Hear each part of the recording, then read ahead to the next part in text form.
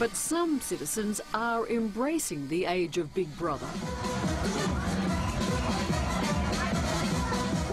In Rotterdam, Holland, nightclub owner John Van Gallen has introduced a system of microchipping for his VIP patrons.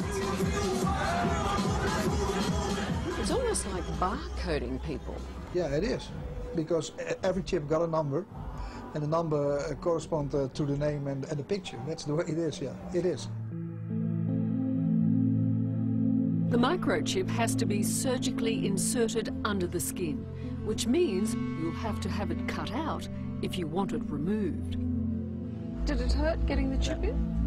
Okay, can I have a look? Yeah, of course.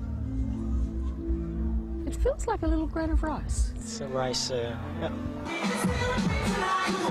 Irving has had the chip for the past 4 years.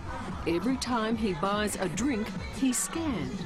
And, like a human ATM, money comes off his account. You don't feel like you're giving up a little bit of your privacy, do you? No. Yeah. It's just nice to have. You can say, I have a chip in my arm. I'm the first one in the whole world. I have a chip. And, yeah. Remember CCTV monitoring. Thank you.